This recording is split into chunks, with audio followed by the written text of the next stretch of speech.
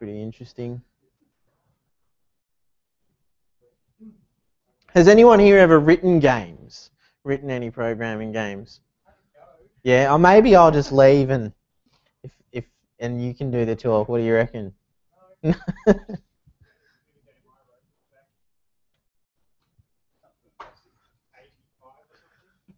Yeah? Ah, good old basic. Was it Q basic or just a basic? Yeah.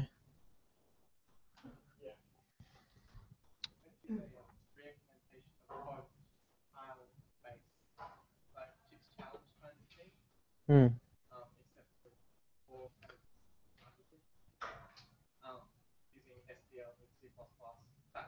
When did you do that? What the what do you mean the floor disappears from under you?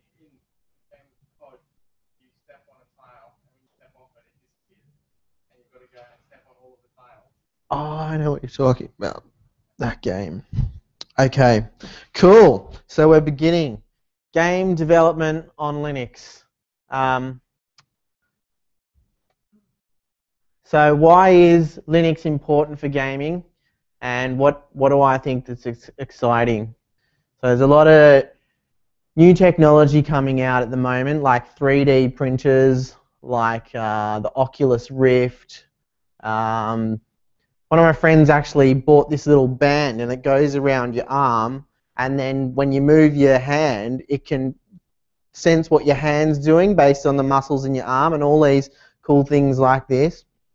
And you've got people making their own little sort of like Game Boy type things and that with the 3D printers. So I think a lot of people are going to be able to use this kind of new technology like Raspberry Pis or Arduinos, and they're going to be able to hook that up into Linux, whether it's SteamOS or whatever, and you're gonna have people, at least I hope so anyway, making brand new gaming devices, and that can be done with Linux because you can go straight into the hardware. You don't have to go through a spaghetti mess of Windows or something like that, you know what I mean? So if somebody's going to make a brand new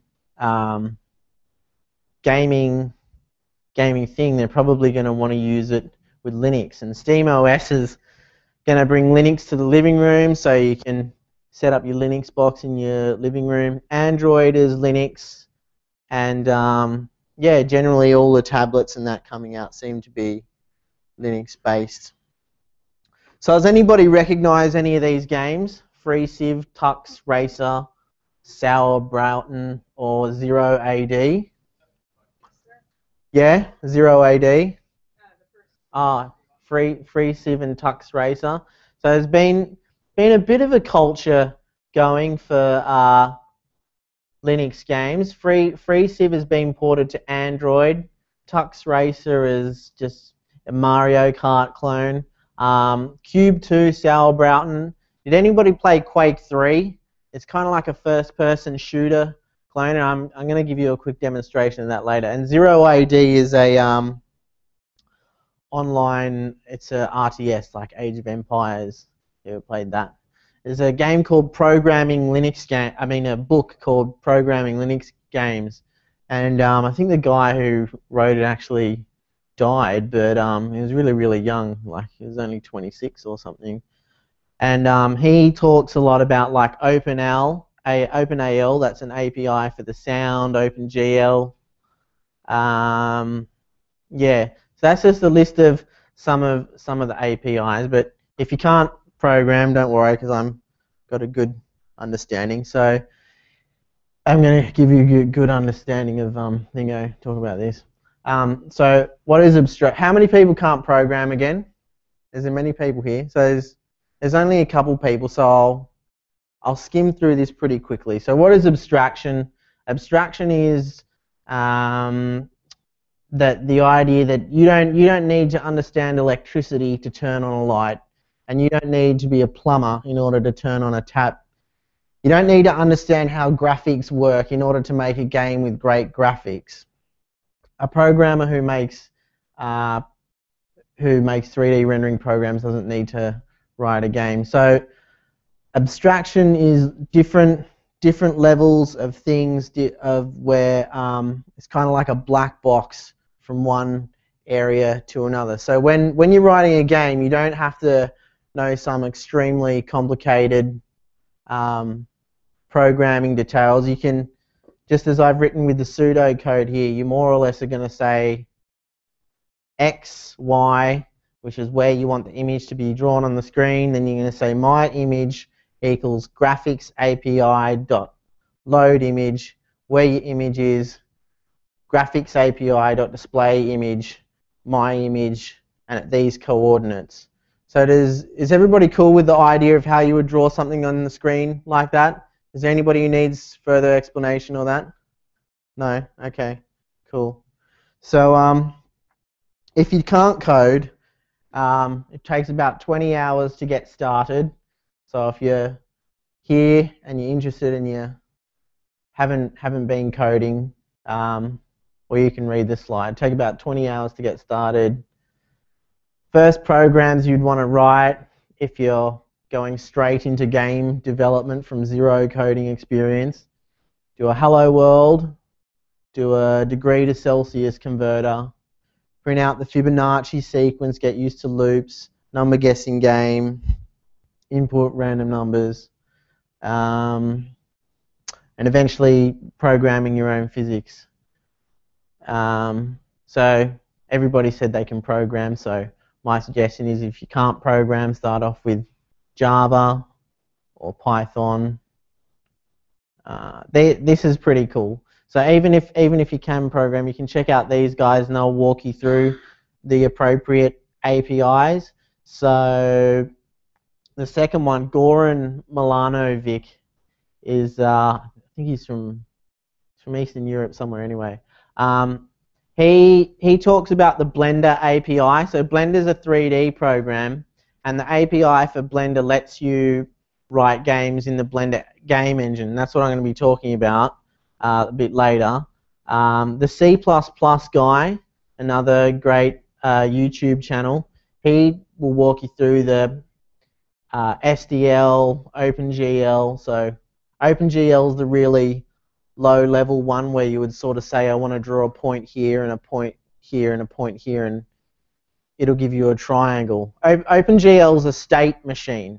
So OpenGL is an API. You say to it, let's draw triangles, and then OpenGL goes over to triangle mode, and you say X position 4, Y position 3, X position 5, Y position 0, X position 0, Y position 0, and then it will give you a triangle in those two-dimensional coordinates. It actually takes three-dimensional coordinates, but you get the idea. So a state machine is something that when it's doing one thing, it's doing that, and then when it's doing another thing, it's doing another thing. So when it's drawing triangles, you say GL begin, and you give it your points for your triangle, then you say GL end, and then you can tell it to do other things like load images, blah, blah, blah, blah, blah. Mathematics is not too difficult for games, but it can be difficult. Gonna have to know quite a bit of algebra, at least just basic algebra, vectors, Cartesian coordinates, trigonometry, and basic calculus. You're gonna need basic calculus like delta time, so that you can if you have a set of images, like 12 images, and you want to, and it's a person running, like one of those old flick books, you say to it, I want to change by, every time it goes through, you can say, I want you to change by 1 frame times delta time, and your delta time will take track of how fast your program is running. So if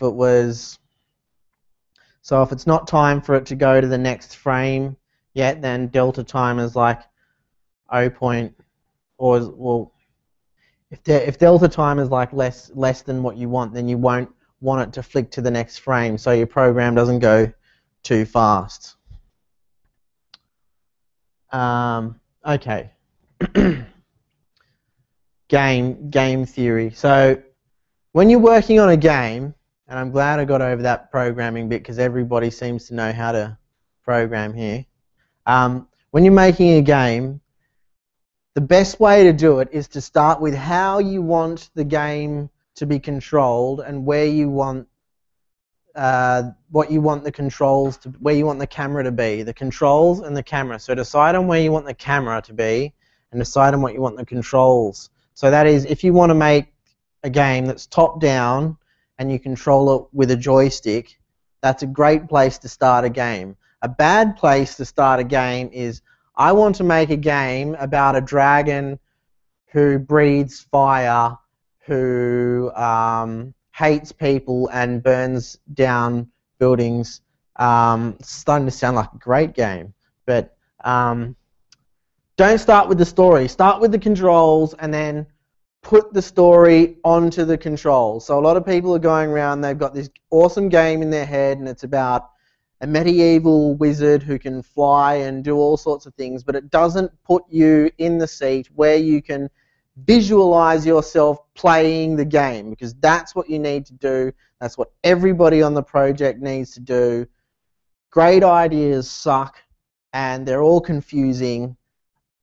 Sonic is a ridiculous game. It's about a hedgehog that runs. I mean, there's no way that somebody was just sitting there and said, I'm going to make a game about a hedgehog that runs. No way. What's more likely is that somebody was working on the mechanics of what happens in Sonic and then was like, hey, this is kind of cool. I press down and I run, and if there's an enemy in front of me, then they get knocked over when I'm in this sort of spinning mode. So if you want to make a game, take a game, so I don't know, say Mario. Right? Take a game like Mario, build the underlying mechanics, and then paint whatever you want on top of it. Don't try to get the story and then try to build the game. Get the game and then make the story. You paint over the programming, putting the programming over the idea.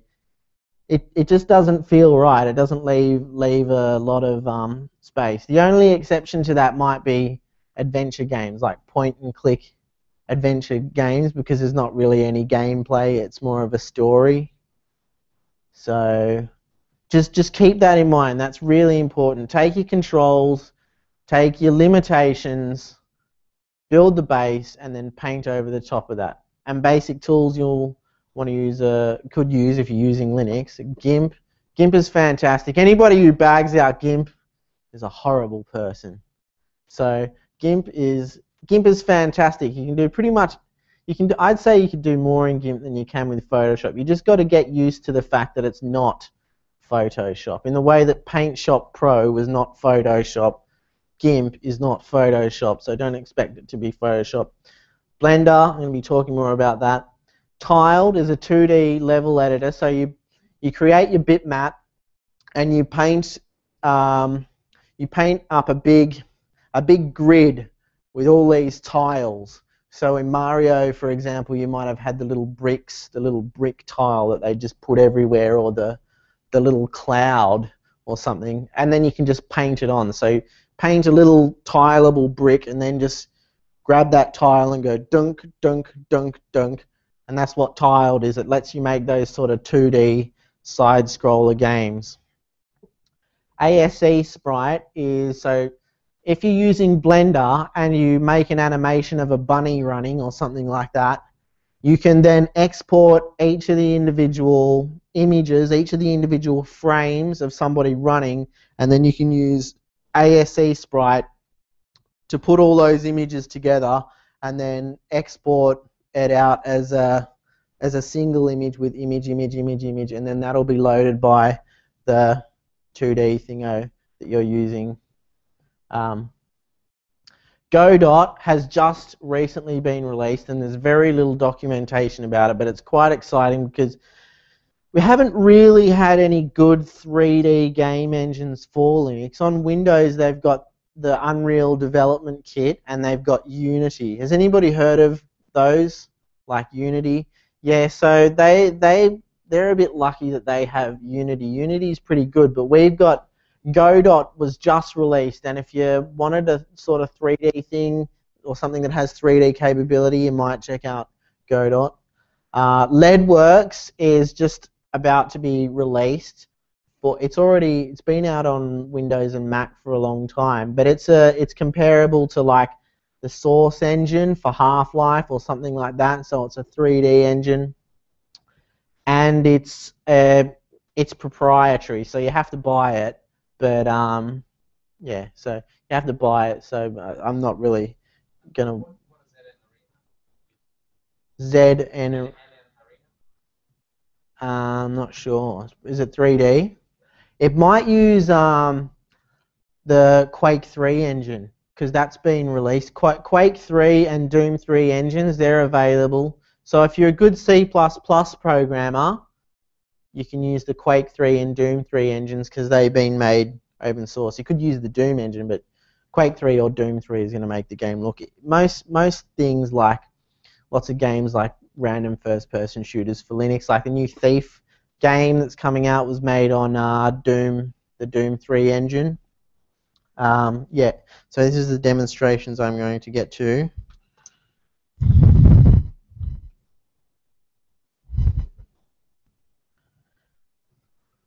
I actually prepared for a lot fewer people seeming to know code. Last time there wasn't that many people that knew programming, but it was an introduction to programming, so people didn't turn up. Okay, so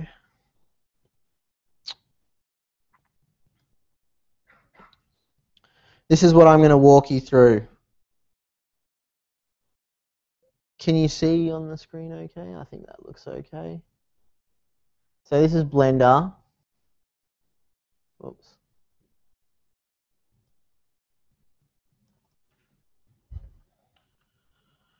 The Blender game engine. This is a game I made this morning and I'm going to remake it.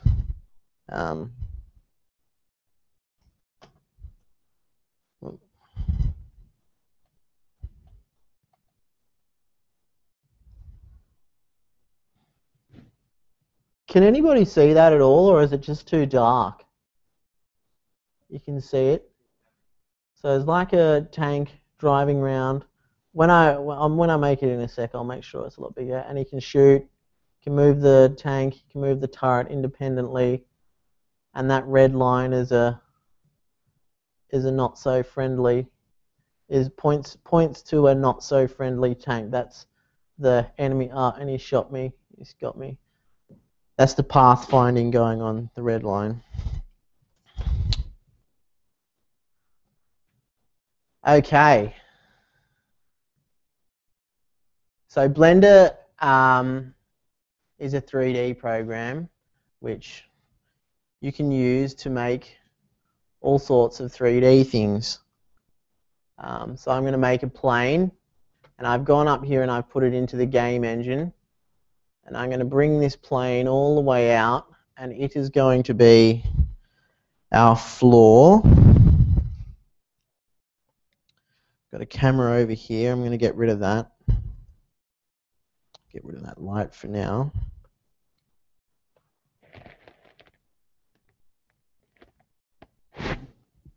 I actually can't see half the screen. That's why I have to move it over occasionally, like this. So I'm going to go into this plane, and I can make sure it's got physics set up on it. And then I'll go to the center and I'll make a cube. And I'll give that cube some dimensions to make it more vehicle-like.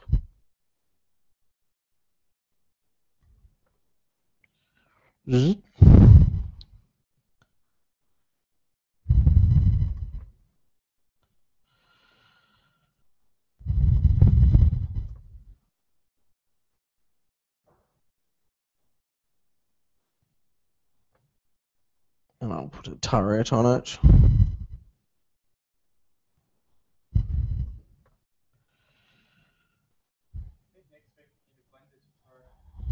This is the Blender tutorial. So I'm just putting some basic shapes here. I mean, I add the shapes with Shift A.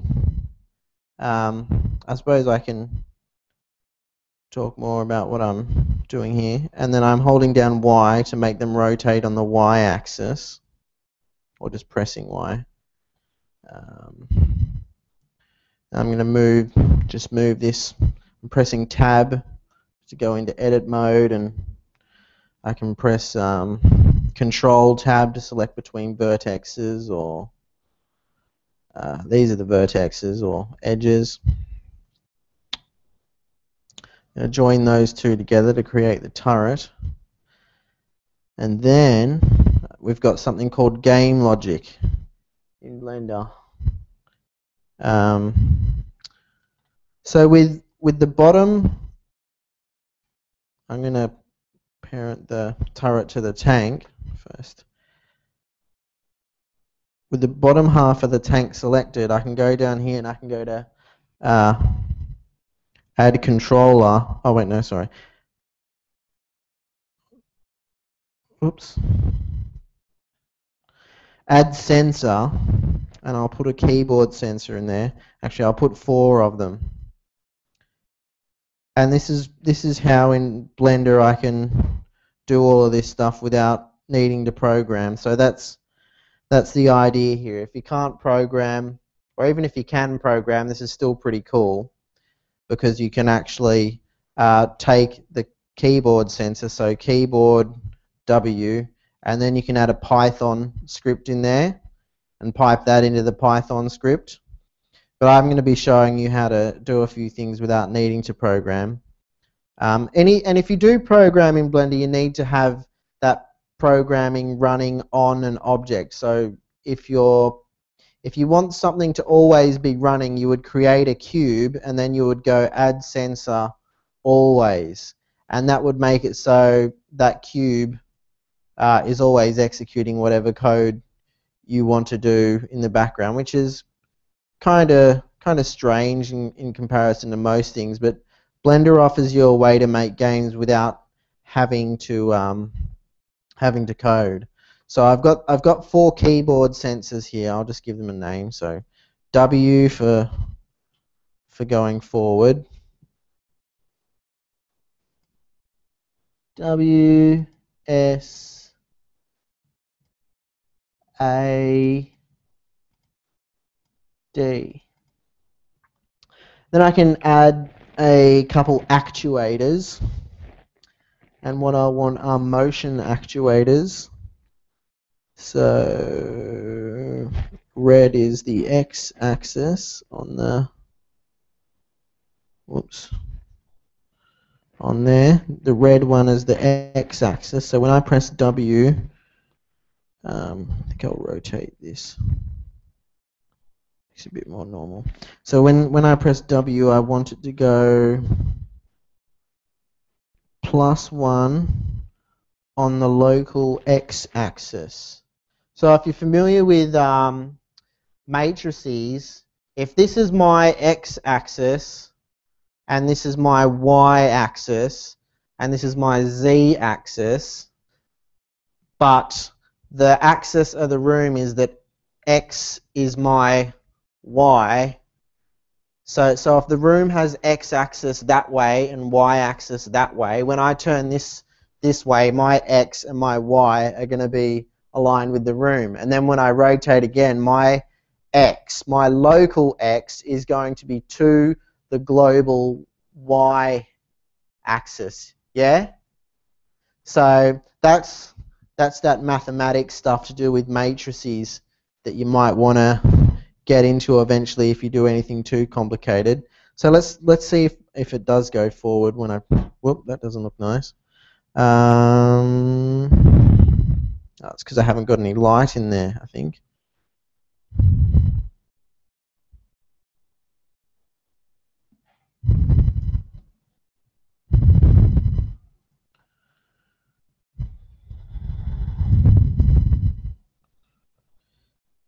Okay, so let's see what happens. Yep, and he goes forward. Okay, so back to this object here, and that's this bottom half of the tank that has the keyboard controllers attached to it. So when I put the controls on the turret, I'll select the turret. And the turret is parent is the child of the bottom half of the tank. So anywhere the bottom half moves, the top half moves. But if the child moves, the bottom half doesn't move. I found that a bit fast. I'll make that 0.3. And then this is backwards minus 0.3. And then this is rotation on the z-axis.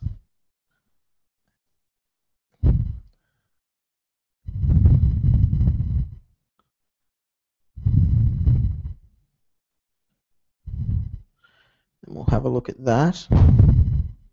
Oh, that's not what I want.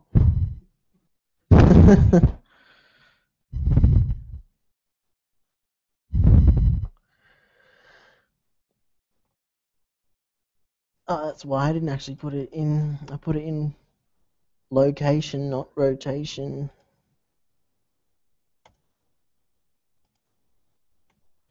If you get bored, grab yourself some pizza. I think there's still heaps of pizza there. I won't be offended.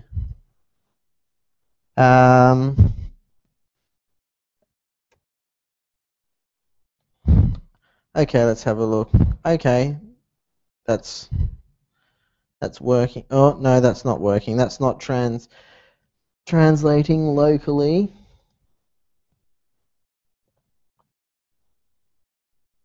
Oh.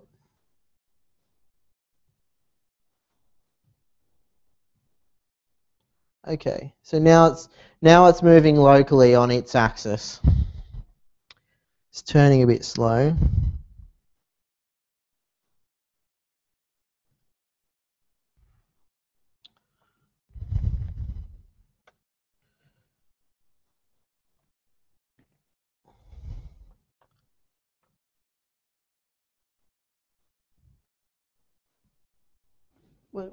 What time is it? What time do we have a break? It's 7 now. Are we having it? Well, we go to 8, don't we? About 8. Okay.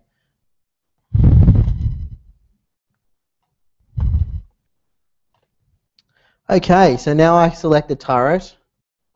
I'll just quickly jump over to the turret with right click. If you want to learn to use Blender, I can't really give you an entire tutorial on Blender, but like everything else I've said, all of this stuff is somewhere on the internet, so just Google it. And even better, most of it has video tutorials. So just go to YouTube and go Blender basics and spend part of your weekend, learning how to do that. So I'm going to throw that onto some motion keyboard sensors to motion actuators again, and we want this to rotate on the z-axis. Not only that, we want to make sure that the axis is in the center of the turning part of the turret. So I select the geometry and put it there. Okay.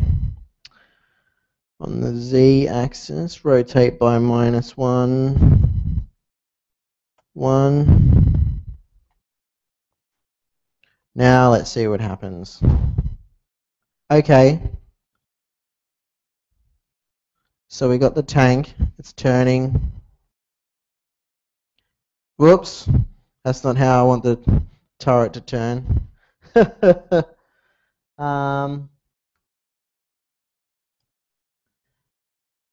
And I've actually got my rotation only going one way.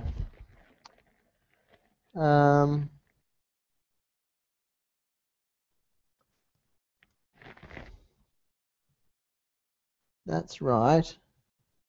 Except it's the wrong way around. Okay.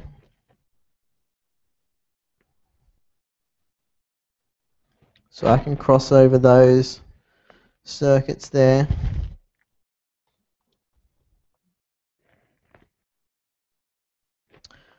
Add a camera, Shift A, camera.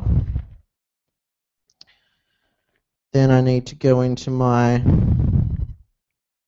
object properties for the camera to make sure it's rotated the right way. Just press N.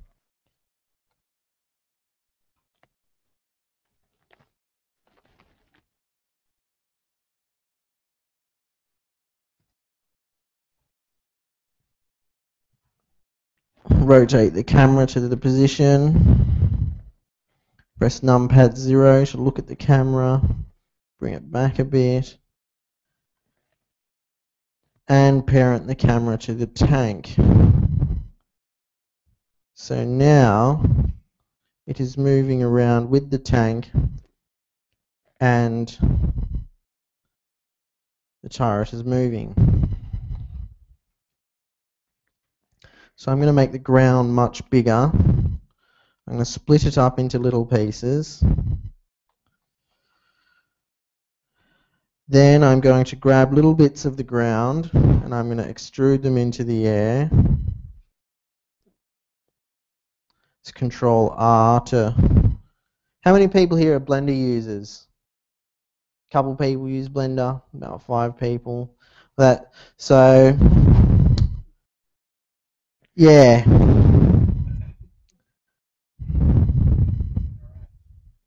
Hey, yeah. Oh, well, I just not sure whether I should be. I didn't intend to speak all about the finite things about the shortcuts or anything. I just wanted to give everybody a quick look at how you can actually. It is, yeah. And I intended to get a little well, yeah.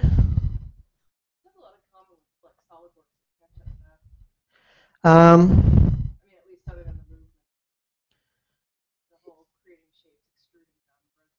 yeah, fundamentally all 3D programs still seem to work on the same sort of principles. But what makes Blender amazing is that it has this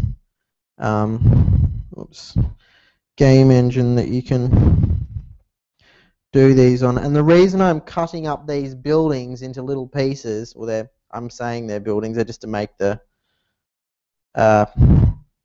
terrain more interesting, is that you need those to make the light properly. So each of these vertices, the computer says how light is it here, and then it gives this square one color, and then it says how light is it here, and it gives that square one color. But because each of these squares on the low level of the computer is actually a triangle split in half, it'll use that triangle to shade, to put a gradient through that triangle. So like a gradient, black to white, grey to light grey or whatever. So it uses those gradients. So here we can see it on this one really well. On this square, we can see that the color assigned to here is a mid-grey, and then the color assigned to here is a light grey, and it's just given a smooth computer-generated, mathematically generated gradient from there to there. So if I don't have these squares, then you'll just get basically one big gradient. And you can kind of see the effect there, where you've got between these two triangles, you've got the light grey, same sort of grey pattern happening there, like a double triangle shape or something. So, okay, that's pretty fun. I'll go back over to the tank now. I'll just adjust the camera a little bit. Okay, and I'll throw a spotlight on the camera, on the tank, sorry.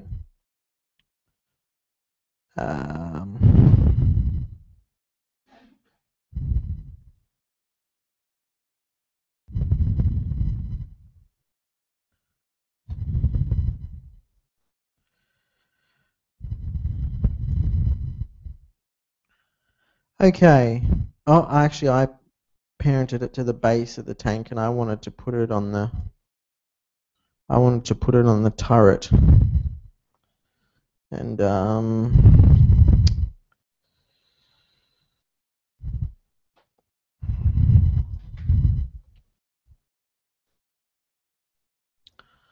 give it a nice color. Give it a yellow. So we get yellow light out of it.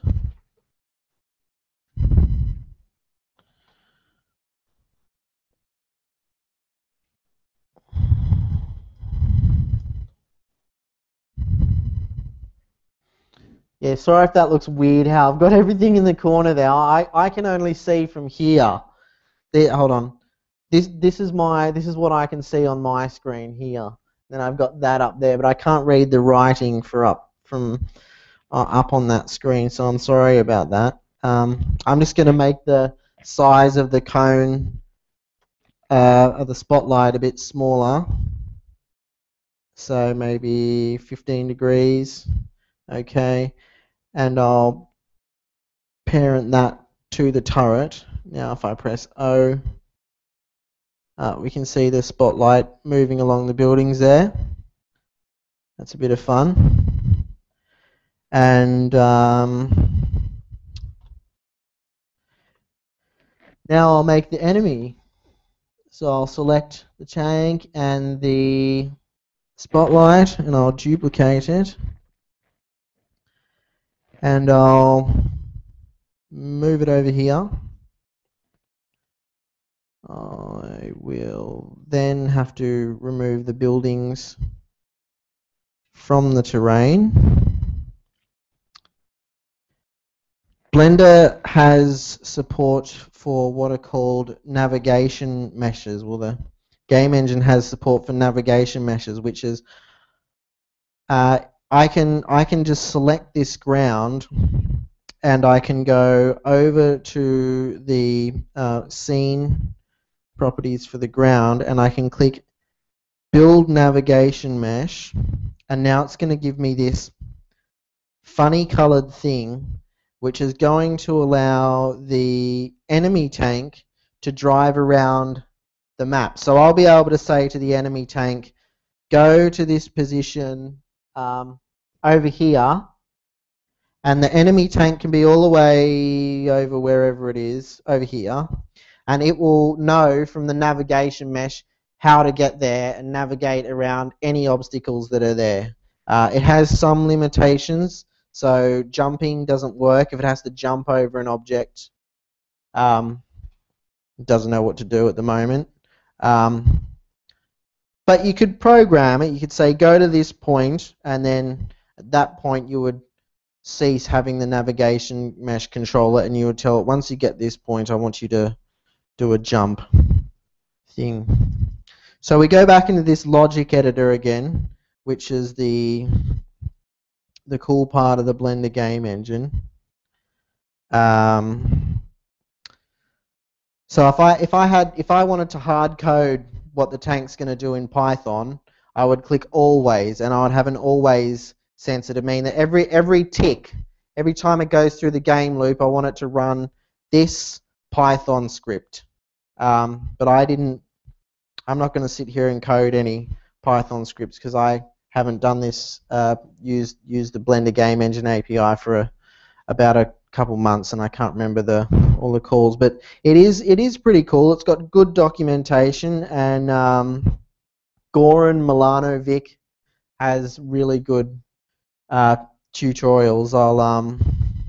It's www.nilundercom. So if you want to do some coding in the Blender game engine, make sure you write down that website, because that guy right now seems to have the best Python tutorials for Blender game engine. If you already know Python, you'll probably be able to pick it up very, very quickly. It's just things like object.actuator, and you would say object.actuator, and then you'd search for the string keyboard or something, and then you'd say keyboard equals true, and you'd get the same effect as what it's doing here, where it's just sensing that. So when the sensor's like that, Yeah, so right now I want to always sensor on it, and I want it to do some steering, and the behavior is going to be path following, and the target object is, which I could have named. Oops. So I gonna go and name my tank. Whoop. Player. Whoops. Player tank. Okay. Go to the enemy tank. The target object is the player tank. And the navigation mesh is called nav mesh.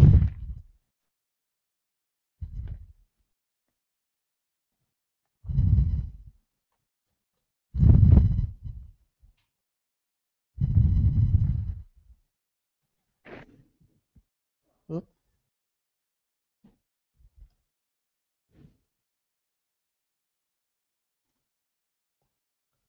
Okay.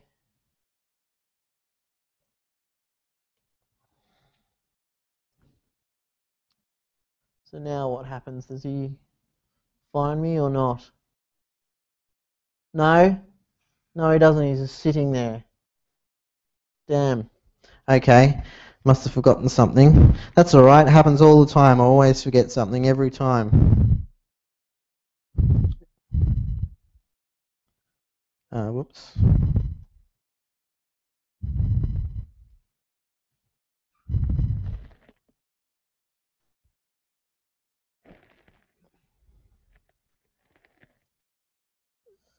Visualize.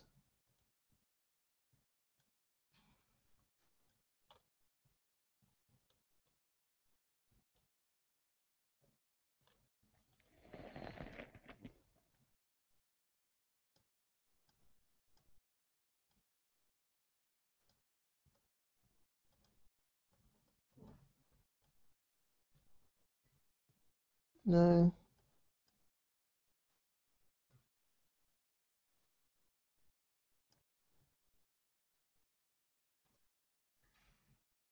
No. Oh, that's why I made it this morning, so I could, in case I forgot something, just reference what I did. Tank game blender. So here you can see, same as before, I've got the two tanks in this one. Actually, no, wait, that's today's one. Here's the one I made earlier.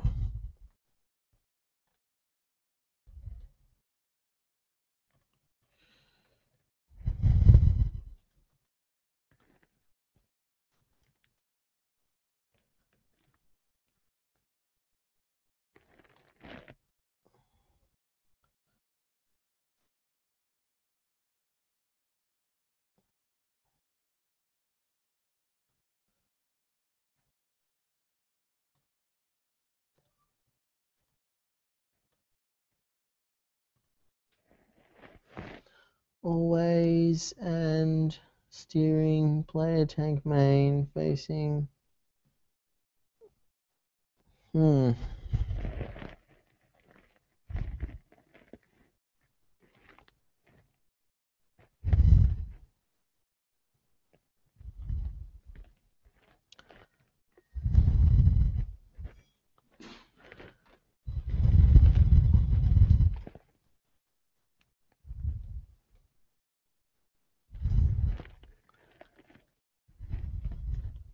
Okay, well I think I'll call that break time because I said we'd have a break 5 minutes ago. So have a break, have some pizza, and have a bit of a drink. When we come back, I'll do a little bit more on Blender, and then I'll show you sauerbraten and some of the other things.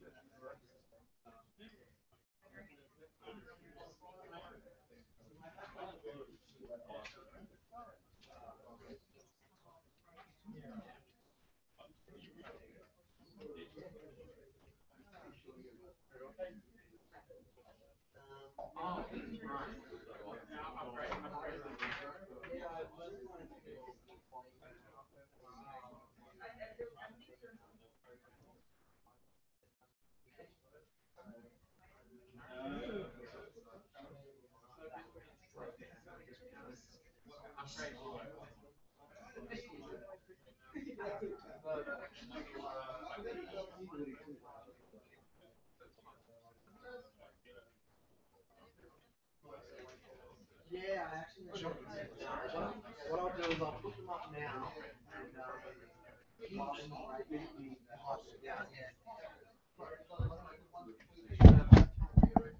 Hey, I'm just gonna put the online resources on the screen. So if you wanted to uh, look at these, write them down now. I wanted to bring printouts, but it was one of those days with the printers. So damn the printers.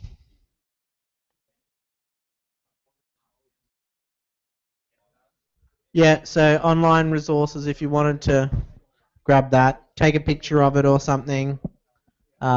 Yeah.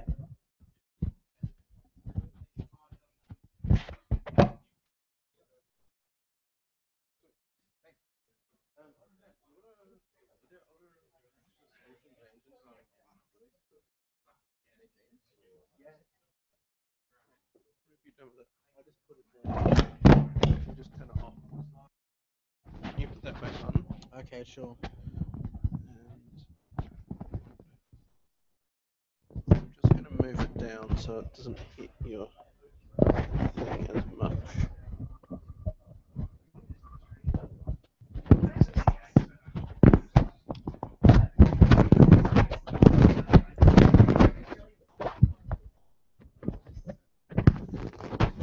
Can you talk? Hello? Yep. Don't talk down, just talk. Okay. Yeah, that's good. Okay. How do I turn it? There's just a Yeah, power button cool. up top.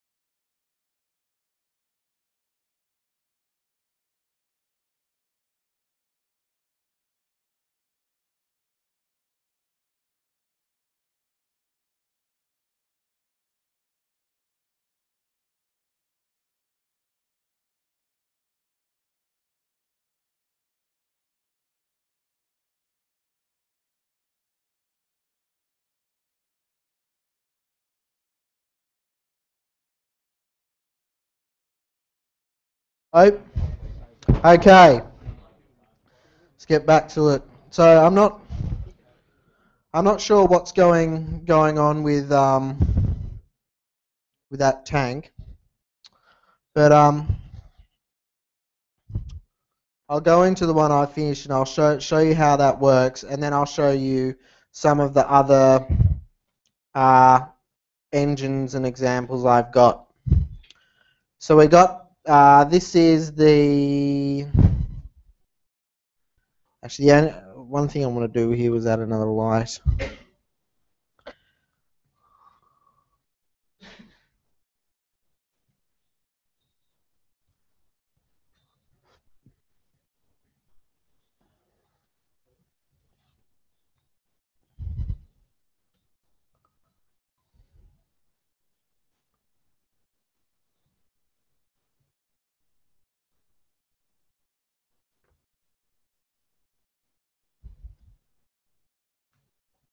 Probably looks really weird to everyone when I'm like slowly moving over to this image, just because I'm looking it over there, but trying to drag the window from far away is a bit easy to see.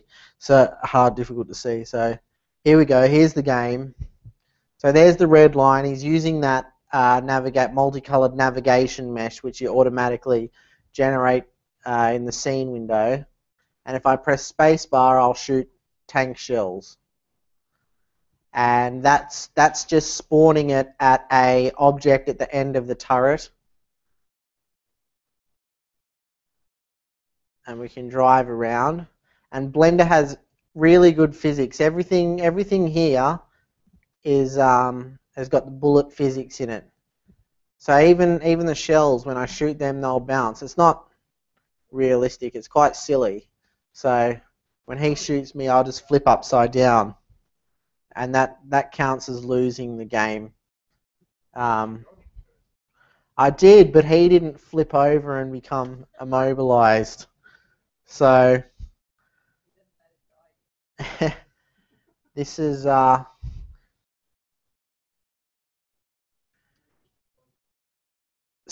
those shells. I just tell Blender that I want to create those bullets at a point and give them a linear velocity in the y-axis of 120, which no, I'm not dead yet. He doesn't look like he's doing too well. Go. No.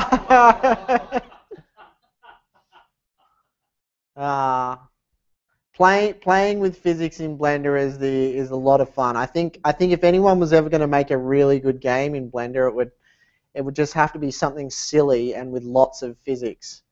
And there we go. That counts as dying, falling out of the world. So yeah, here I've got a big stack of blocks, and if I press P and play it from here, you'll see that those blocks will just fall down like that. So you've got absolutely fantastic physics ready to go. It's part of Blender, so it's already in there. Where if you look down here and you can see that little ball flying off there, that's actually the physics tab. And so the shells come out of here. They've just got another actuator here. It's a keyboard actuator, and it says once that keyboard actuator is on, I want to add an object called a tank shell, which is another object. So it says I want to add the tank shell here, and I want to shoot it out with a linear velocity of, on the local y-axis, of 120. So that's kind of like an arbitrary sort of number, but at that scale and with all the other variables of mass and things that it's already got as defaults, I found that worked quite well. And the tank shell is just it's just kind of like a bullet shape. But if I mess with if I mess with the game a little bit, I can get some funny effects. So I'll find where my enemy tank is. Whoops.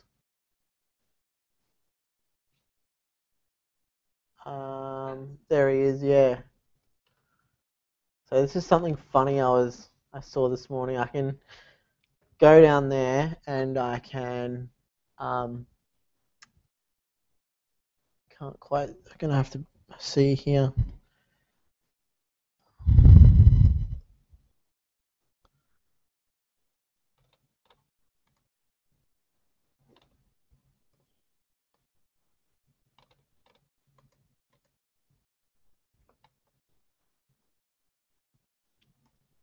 Okay, so it says I think it says every 150 milliseconds, or maybe that's 1.5 seconds, if the player's in front of me, shoot at him, and the sensor here that it has is called a radar sensor attached to this little placeholder called an empty, and it says it's got a radar sensor, so just a cone that goes outwards in the y-axis, a bit like in the shape of this light or something. And if the player's in there, then it's true, and if it's true, then add the object, the tank shell, at the position there with a y velocity of 200. So before it was saying every 1.5 seconds. So now I've just taken off that 1.5 seconds so that it will just go bananas, and it's pretty funny.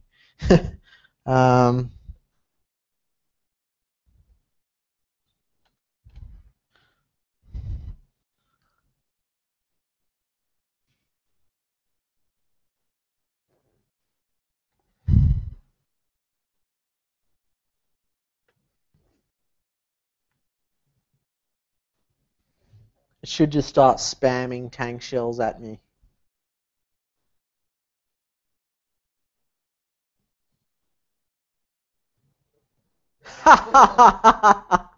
Yeah, and drive into them and just whoa. Yeah, that's what Blender's all about. It is, if you're gonna make a game with Blender, like I was saying before, start with the camera and where you want it, or even better, start with the tools and work and build the game around the tools that you've got. In the case of Blender, you'd definitely some opportunity there for. Whoops, I didn't want to just bring. Okay, I'll select this guy. I'm just going to make him a bit close to the enemy tank again, so I don't have to drive all the way over there. Okay, here we go.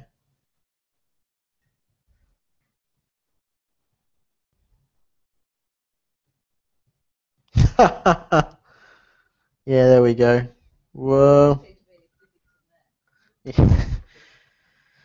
So, okay, so that's the tank game example, and I'll just do one more quick physics example, and then I'll show you some of the other tools I've got here.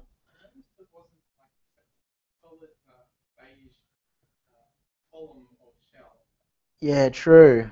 I don't know. Yeah, maybe it has a minimum, but you're right. If it was truly doing it continuously, it would have been a solid thing. But maybe it has some sort of collision sensor, because the shells can collide off each other. So yeah. Did they? No, it doesn't have that much.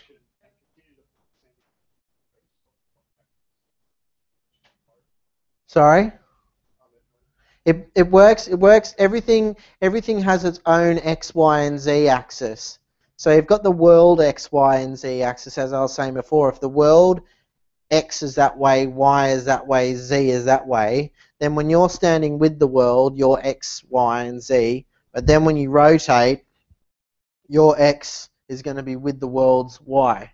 So it's that difference between world and local coordinates. Yeah. So there's a million things you could do with the physics in this game. So I'll just create a cube, and then I'll create a bunch of spheres or something.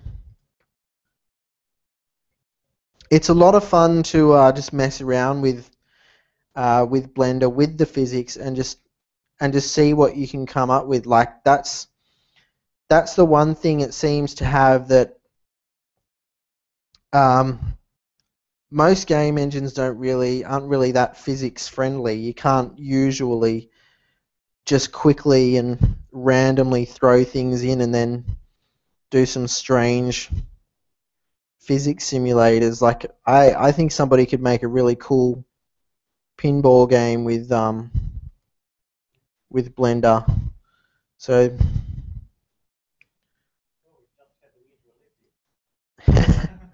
like one of those downhill skiing games or something like that. Blender game.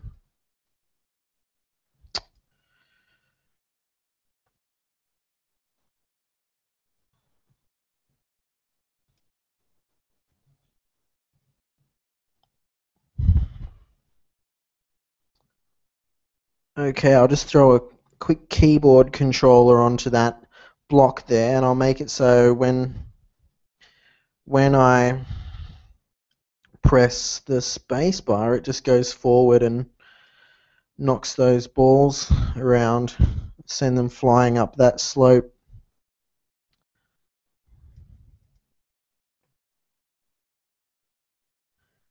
Physics is something pretty new to games, and people aren't really sure. I mean, we've had reasonable physics in games for almost 10 years, but people still haven't worked out what they should or could do with it.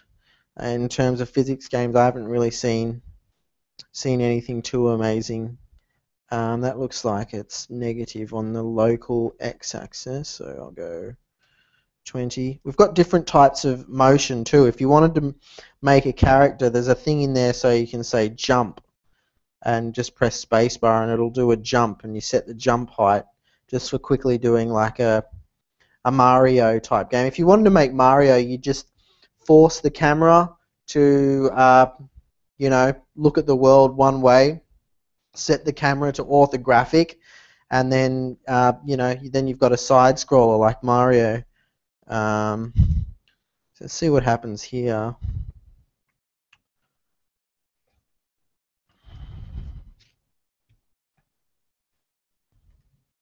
I mean, you could make a whole building and knock that down, or there's so many funny little things you could do with physics. Let's see if that works. Whoops.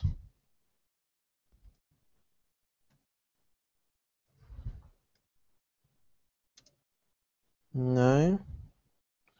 Is it an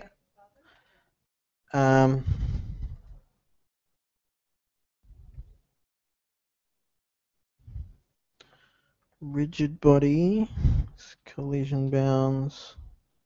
See if that was the problem. Maybe it's going too fast. It's tricking it or something. What's static? That should be rigid body.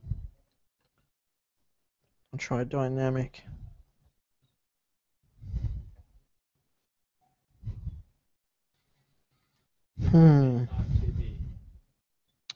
So when I was thinking, it doesn't say that it is.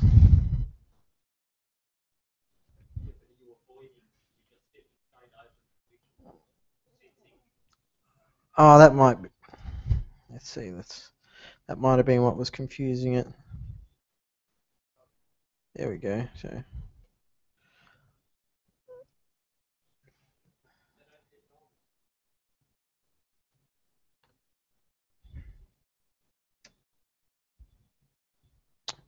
Yeah, it's not doing too great this time, is it? Maybe it's because the box is hasn't got enough mass on it or something. Make the box way more, so 5 mass.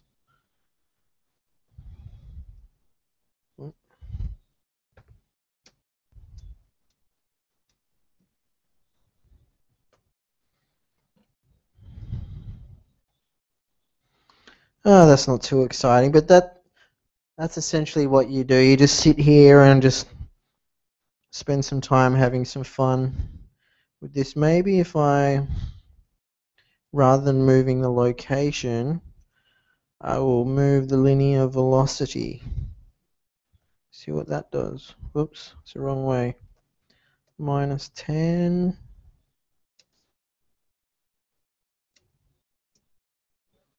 Okay, that's a bit better. -25.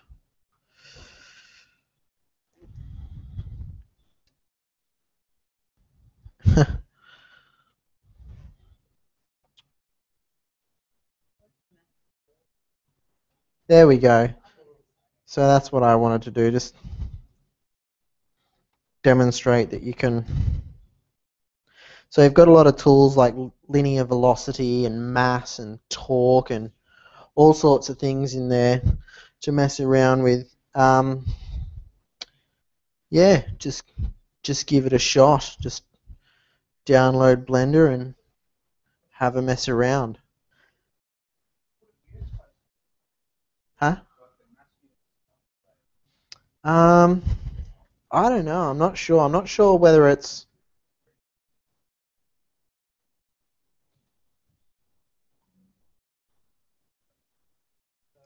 But I think everything is relative to each other. So it, what you say the linear velocity of one is equal to is dependent upon the scale of your world, and the scale of your world then sets what other things like mass, what the scale of mass is. So it really depends on how big you make it, because if I create a really big box and give it a linear velocity of 10, it's going to go really slowly, or at least seem to. But if I create a really little box and give it a linear velocity of 10, it's going to seem to go really quickly. So it's all relative within there. So the next thing, does anybody play first-person shooters? One person. Okay. Well, this is really cool. This is called the Cube engine, and this is a first-person shooter. It's got bot match and stuff like that. So I can go start match, and I'll do free for all, and there's a lot of levels, and I'll tell you why there's a lot of levels in a second. Oh, this looks like a level based on Quake. This engine is absolutely fantastic. It is amazing. And the reason it's amazing is because of its level editor. So I can't really see too well. I can see up there. So it's a first-person shooter engine. I've got bots in there firing and shooting, and he's got a shotgun. And what makes this game really cool is if I press Control and E, now I've gone into this different mode, and I can move around, and I've got this white square here, and I can click on something, and then I can use the mouse wheel and I can extrude it. And what that means is all of these levels can be made on the internet. They are made on the internet by groups of people just flying around the level, clicking a square, and then right-clicking, and then using the mouse wheel, and just making whole levels like that. And then you can select a bunch of cubes, and you hold down Q, and you can angle them. And people have made really massive levels like this. I'll just go somewhere where there isn't all these bots.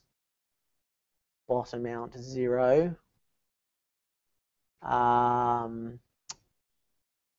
Coop edit. Let's see. So you can see how many levels there are. And if you wanted to make a first-person shooter, this is an excellent engine to mod, because you can just put whatever you're working on out there and get people to make levels for it. I hold down G and scroll up the mouse wheel, and then I can make a big cube like that, and bang, I've got this massive thing there. Then I just run down here, start cutting chunks out of that. Cut that out. No, I'm pretty sure this actually much well predates Minecraft. I mean, the idea here isn't to create block-looking levels at all. It's not supposed to look blocky. Most of the good levels, they just look like the levels from any other first-person shooter. But the way this works is you build things out of blocks and then you chisel them up. And yeah, I'm 99% sure this does predate Minecraft. Actually, this in particular came out in I think this came out 2005, 2006. So it's considerably old technology. It's got graphics similar to Quake 3 or something like that, but people have made updates to the engine, but this is sort of the core version that any update would be on top of. And these blocks can really get quite small. So, I mean, okay, so I think I press, I'll just make this bigger and I'll select the wall and I think it's F2. Yeah, so I press F2 and then I get a lot of textures. But you can make your own textures, and people who mod the engine that make their own games and the such for this, they usually get rid of all these textures and just focus on their own textures. So F2 again to get out of there, and I think it's K. I press K and it redoes the lighting. So yeah, you can just keep adding textures in like that. You can import 3D your own models too. I'll try. Okay, so here's, I think that's yeah, F4, and then we've got this selection of models. So I'll click there and I'll press F4, and what have we got? Palm tree. So I can throw a palm tree in there. Anything you model in Blender or whatever you can throw into this game engine. And there's a newer version called Tesseract, and they're pretty active on IRC, so you can just go on IRC and have a bit of a chat with the guys there. I've had a bit of a chat with them. It's a pretty friendly community. You can go in there and you can say, oh, I'm working on this level, and people can come into the game and straight in the game, and everyone's making the level together at the same time, and it's just really unheard of, and it's really unique, and it's really awesome, and there's just not much like it in game development. So yeah, if you've got this on your computer and you go into multiplayer, you might see other people are making maps. It's not going. It must be a proxy here or something that's stopping it. But usually you can just click on the server browser and there might be people making a level. Usually they want to make levels with people they've made levels before, because somebody can just come along and just select a whole bunch of the level and then just go boop and it's all gone. But yeah, I've had some funny moments where we sort of play deathmatch and people just start making the level while you're deathmatching in the level. So you're running along and then you're like, oh, I'm gonna create a little spot here where I can set up and shoot people or something, you know what I mean? So it's a lot of fun. It's really, really, really cool. Hey? Yeah, but in that game mode anyway, all you do is you just press E and you can just go through. So you just press E to go back into edit mode and then you'll just fly around. No, you're invincible then. Yeah, it's okay. So I wanted to see the water. I'll see if I can do the water. I think I dig a hole Then I select the hole, and then I select a certain height in the hole, and I'll say, oh, what's lava? Okay, I put lava there actually. So there's lava. So I'll die if I go into it. Okay, so now some water. And it's probably quite difficult to understand or see really how detailed the levels can get in this, but I'll show you another one of the levels. The last one I showed you wasn't exactly amazing. So we'll select that F3 water. Okay, so E, and the water's pretty good. It's got a nice blur effect. Go inside, look up. You got the refraction of the light. Jump out. Yeah. Okay. Go in the water. No, this doesn't have much in the way of physics in it at the moment, as far as I'm aware. Um, it is still largely made to be a multiplayer game. The one thing that this game has actually been really well known for is, I know there's a couple networking people in here, so I'm sure you know you've got TCP/IP and you've got UDP, and in UDP they don't check the packets. When you're playing this game multiplayer, it actually uses UDP, so it doesn't check to see if it received the packets properly. And you don't really have time for that in a game anyway. So when you're playing, this game has really excellent uh, networking setup. So people will just keep playing and playing and playing, and the packet size is quite small because it's using the UDP to so if there's packet loss, it doesn't freak out. It just keeps going, and it goes a lot faster. And it's known really well for having good networking behind it. So physics doesn't really go well with networking, not when you're trying to work with small network packet sizes. Yeah. But yeah, you could put objects in there. Someone could mod the engine. I'd definitely like to see more come out of the engine, and have uh, have something cool happen. So I'll go into bot match again. I want to find a nice map because everything you've seen so far is a bit whatever-ish. What have we got here? Elegy. Elegy. So yeah, you can really get some nice looking levels. Yeah, that is a bit dark, isn't it? Okay. Let's have a look. Something in the daytime.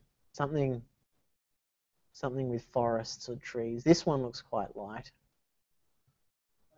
Okay, how's that up there? That's okay. So this one's alright. Still, yeah, this is a nice looking level. It's not too complicated. I'm only running a dual core laptop here that I bought about 3 to 4 years ago. So this game is very well written programming wise. It's done all in C++ and it uses SDL. So someone was asking me before what your options are for game development on Linux, and I've really tried to cover all the feasible options here,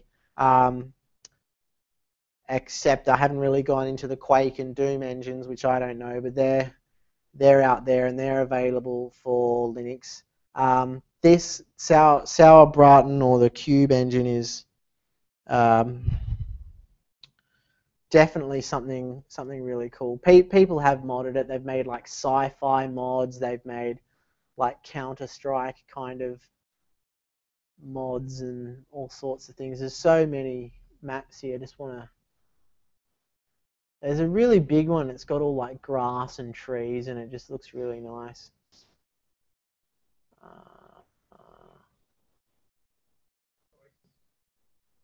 Oasis. I'll have a look at what this is. This is okay. Still quite simple. But yeah, so these rocks, for example, they haven't been imported. Somebody's actually used this cube tool and they very carefully kind of chiseled things in, I think. And there's all sorts of, I think there is a terrain tool to make the terrain more dynamic. So you're not limited to very square shapes. You can get very dynamic shapes, and it doesn't have to look blocky. Most people realize that when people think of Cube Engine, obviously, I mean, it's called Cube. That sounds blocky in itself. So it's a fantastic engine. It's written in C++. There's a version out now called Tesseract.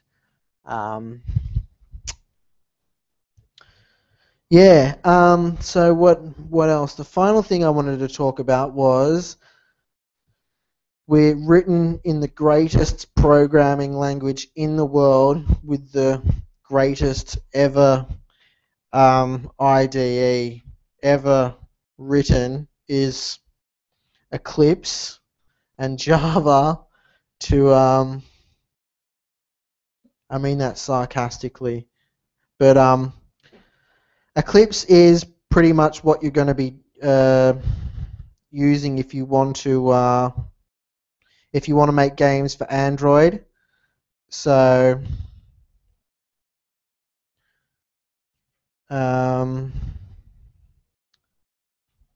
it's not Android Studio, it's ADT Eclipse.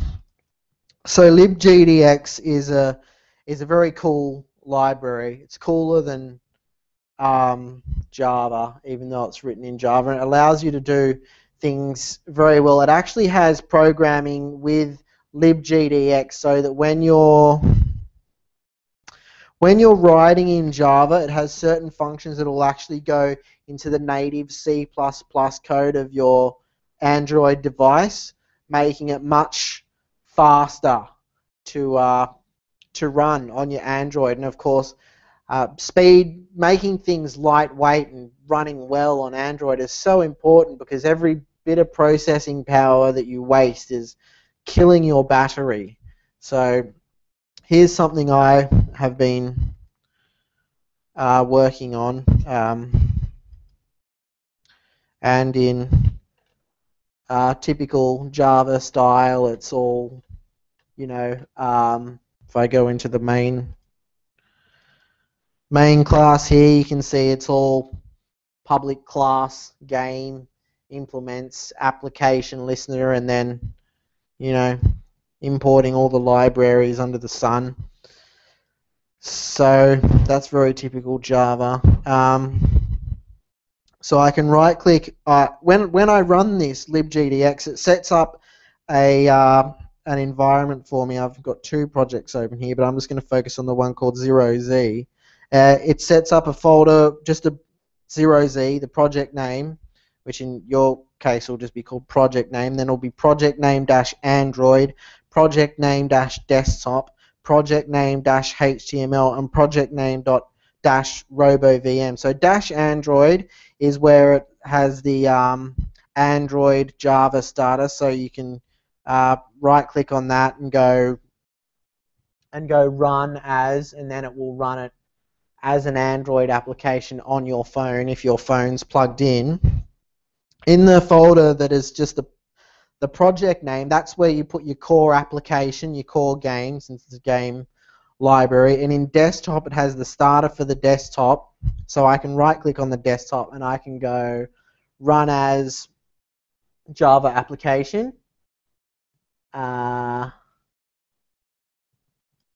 Okay, and then this is the game I've been working on. It's a platform on this. If I click on this AI that I've got running around, and if I should have got him. Did it get him? No, I didn't get him. Oh, there we go. So if I click on him, he'll aim at the AI, and then he'll shoot at the AI no matter where he is, because it's meant for Android, and it's very difficult to do aiming kind of things on Android. If I click the screen again, he'll just return back to shooting forwards and that. And then I've got ladders, whoops, here. And jump, hold down, jump, and then he'll go down the platforms, jump, hold down, jump. Yeah, so I can run this on my desktop, or I can run it straight on the Android device, or I can actually run it in a HTML environment. It uses GWT, the Google tool that converts Java into JavaScript. Is anybody familiar with that? Google Web Tools or something? Okay. Yeah, GWT is so it will automatically convert it to HTML5 and JavaScript. And then RoboVM is the Java thingo for iOS, for iPhone. So that's pretty cool. I mean, that's all what libgdx brings to the party. It's really awesome. It's really cool. If you're going to want to write games for Android, which is a lot of fun, because if you write a game, half of the fun of the game is showing the game to people and saying, look what I did. And the best way to do that is have it on your phone. So, yeah, I really think that libgdx is great. A lot of people hate Java, and there's some things that I think about it are weird, like I kind of like the sort of Linux environment where you just have your notepad there and then you go into the terminal and you just type in G++ or GCC and you compile it and everything's nice and it's separate. But for Java you really kind of do need an IDE because, you know, I mean, people call things like orthographic camera, whereas if somebody wrote that for C, they'd probably just call it authcam or something, so you don't have to type too much. Because you've got all the autocomplete features in a Java IDE, so there's no concept of shortening down your words. You know what I mean? It's left arrow sprite. It's not LA sprite or something like that, or LFTARWSPRT for left arrow sprite. So in libgdx you have you load your texture, which is your image, then you attach your image to the sprite, and then you draw the sprite on the screen, and this goes over to OpenGL and draws whatever it is. I wanted to show you tiled. I was talking about tiled before.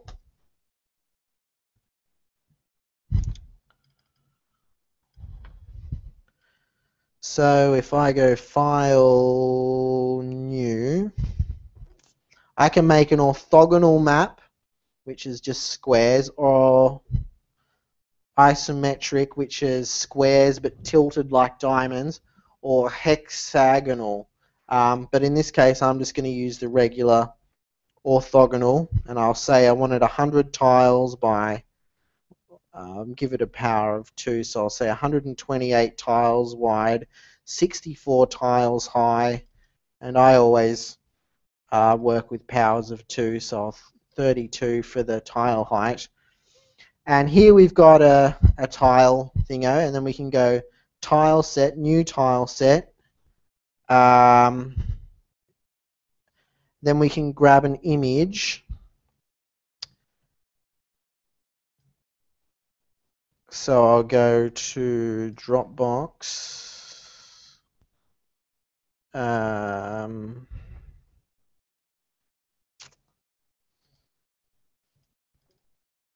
libgdx is primarily made for Android. So when you got those 5 folders there, you've got the project name folder, you've got project name -Android, you've got project name -desktop, HTML. Put everything in Android, because when you go project clean project in Eclipse, it'll copy all your assets, all your images out of your Android folder and put it along with everything else.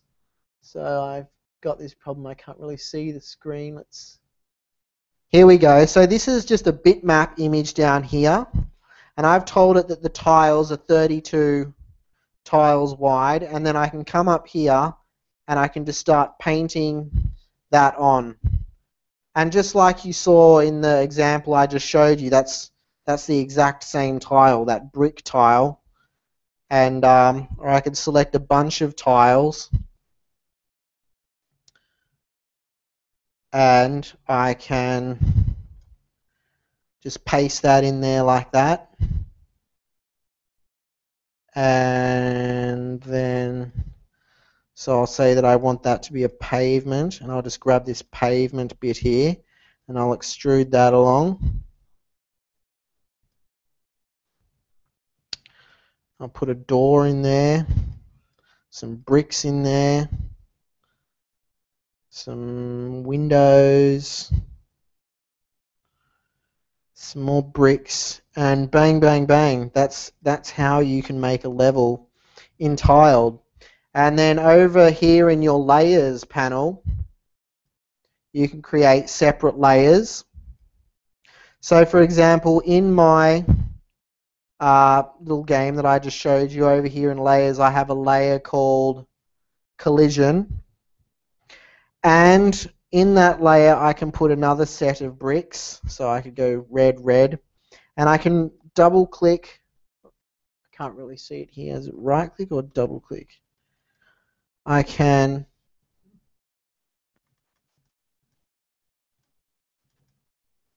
it's not responding. What am I doing?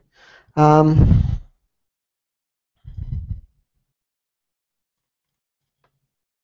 don't know why it's not responding, but I can set properties for the tiles, or I can set properties for the layer. So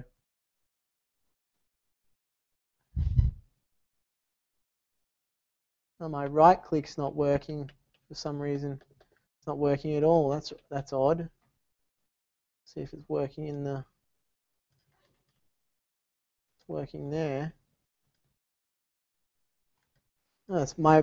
I don't know why this is happening. My right click isn't working here, but you can very quickly. You can assign properties to the tile. So what I'll do is I'll right click on, say, the red tile, and then it will come up with a little dialog window, and I'll just say give it the property solid, and then so it looks exactly like this. Properties, name. So I can say solid. Value. I can leave it blank or just write solid in there. And I can start painting around with that brush.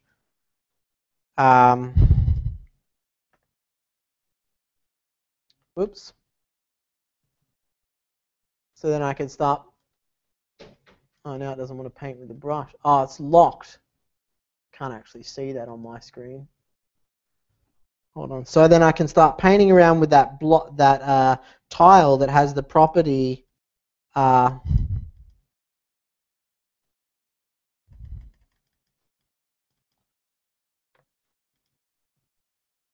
has the property solid, and then everywhere that I've painted that tile that has the property solid, it will come when libgdx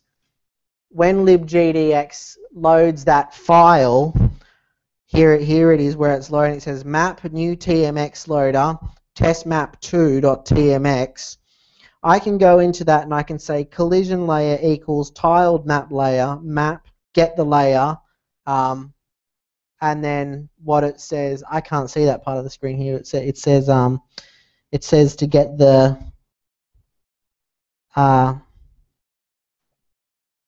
layer called collision. And then it will look at each cell at the XY coordinate of that cell, and that's how it has the different tiles. That's how it has collision. So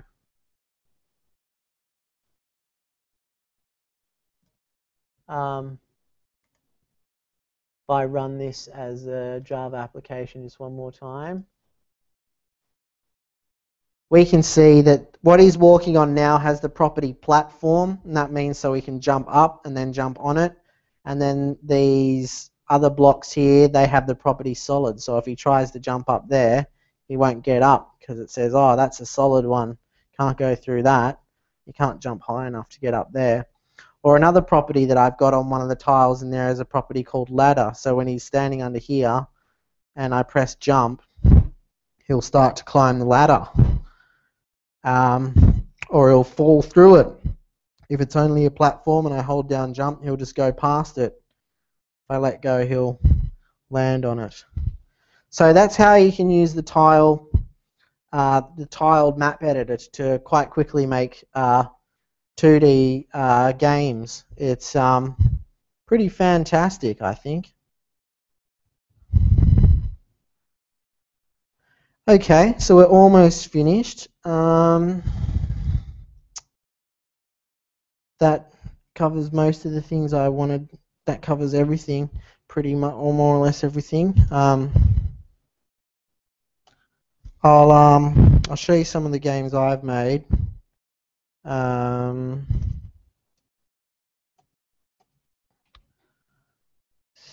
Code. Oops.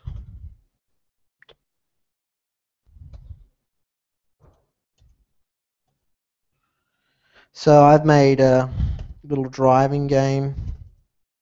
It was from these games I made in C++ with SDL. Actually, I was working on this last time I was here.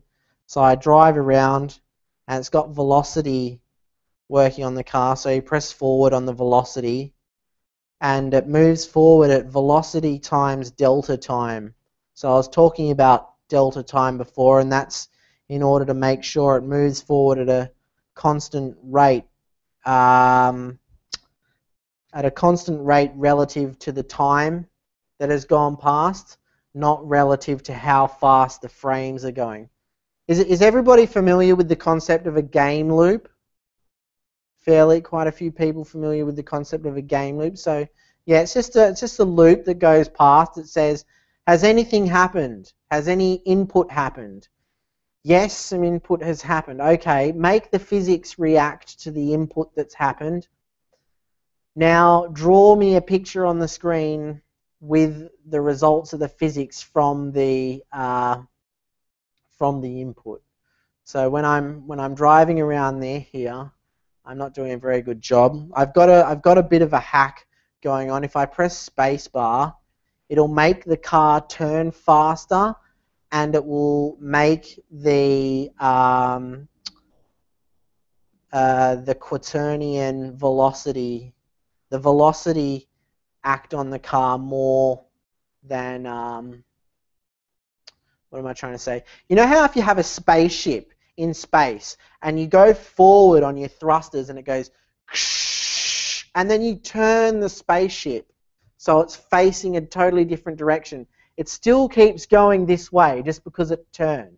But if you have a train and it's going along its tracks and it goes forward and the tracks change, the entire velocity goes with the tracks. The train changes direction. So what I've done here is I've mixed those two types of physics together, the spaceship and the train. So when you press spacebar for the handbrake, it acts a little bit more like a spaceship in space. So you can slide a little bit, as opposed to when you don't, then it will act a little bit more like a train. But at all times, it's a mixture between those two kinds of physics. And every time I go around there, it'll say how long I went around there. I went around there for 53 seconds, and the best lap I did here was 30 seconds. So that's pretty important to get some scoring happening as quickly as possible in your games, because when you show it to people, they really like to see that. And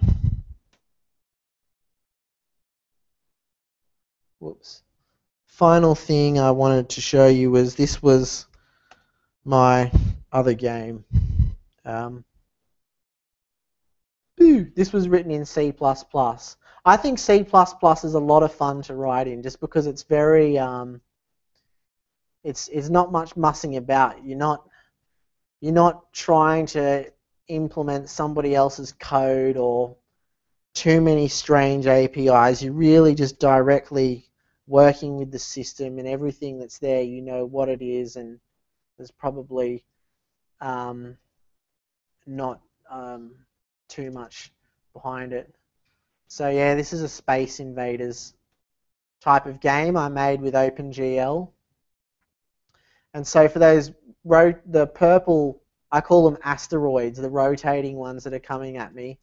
For them, I had to use trigonometry so that those points rotate around a point in the middle. So the top point will be the middle point plus 1, and then so forth to make the points rotate. I'm not sure if I got that across correctly, but like I was saying before, OpenGL is a state machine. So you say OpenGL, I'm going to draw triangles, point here, 25 high, 20 across, 5 high, and then 15 across, 0 high, and then 10 across, 0 high, and you get a triangle. That's how that works. In this case, it was draw a point at X position plus at the new X position plus 0, Y position plus 1, and then X position plus 1, Y position minus 1, and then X position minus 1, Y position minus 1, and then use trigonometry so that each of those points rotates around the central point, if you can get what I'm saying there. It's I think it's like the position times cosine the radian or something like that. Anyway, so that does it for my talk. Any questions?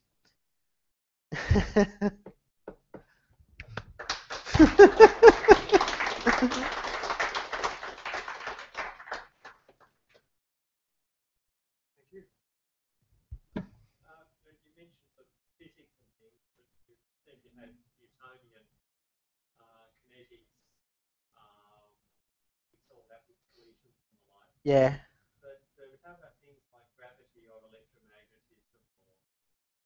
Well, Blender's open source, so if you wanted to put electromagnetism in there, you probably could. I don't know what the limitations of it are, but magnetism, you could probably program that in somehow. Like I said, it's got Python in there, and it's just got bullets. So, exactly, yeah. So just put those equations in. It does have mass. I don't know if it has thickness, like the thickness of air versus the thickness of water to slow down an object. I had to program that in my car game, the thickness. Can't remember why I did that. I just did that for when it was going around corners for the amount of speed it reduces itself by. It was quite a lot of fun learning about those maths, so it's encouraged me to get much more into maths doing the little car game, especially just working out how I could hack that handbraking in. If you wanted, you could use the Bullet API. That's the big physics thing. But some people spend a lot of time just trying to plug a bunch of APIs together, and then once they've done it, they're proud of a project that is a bit like a bunch of cats sticky taped together or something. Just but yeah, Bullet physics, C++.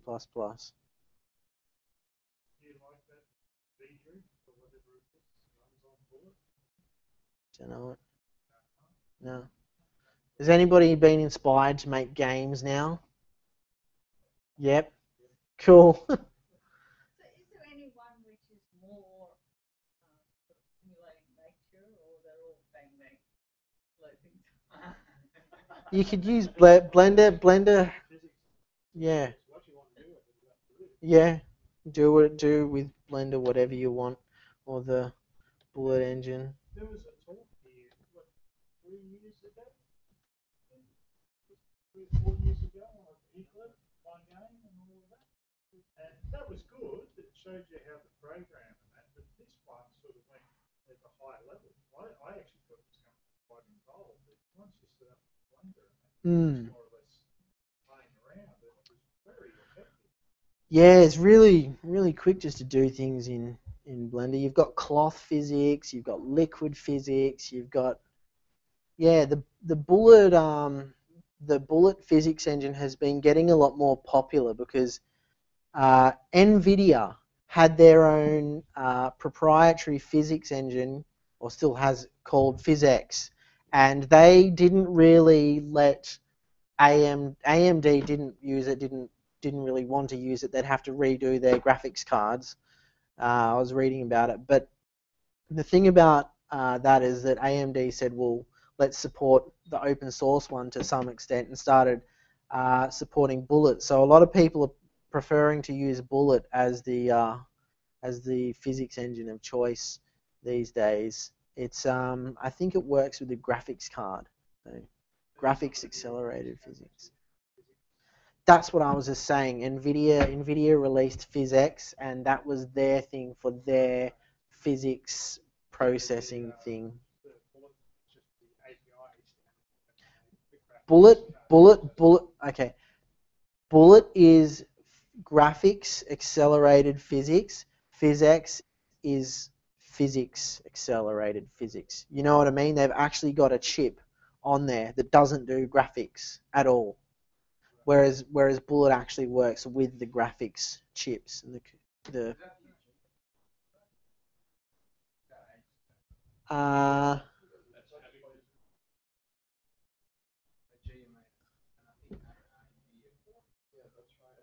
okay. I mean, I'm not really the best person on hardware. I can get things wrong all the time, but you know, Havoc was the other one. Yeah, Havoc. Ah, okay. Yeah, I remember Havoc used to be on 3D Studio Max, but these days Bullet seems to be really big.